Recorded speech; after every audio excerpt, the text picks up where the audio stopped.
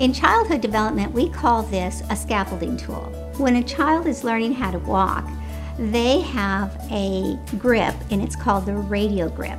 And this radial grip gives them a sense of security, and it helps them balance. I like the Tot2walk because it fosters self-determination in a child, and it allows a child to explore new environments. It gives him independence. Because the child is balancing himself, he becomes the initiator, and the Tot2walk helps him become a self-learner. Tot2walk.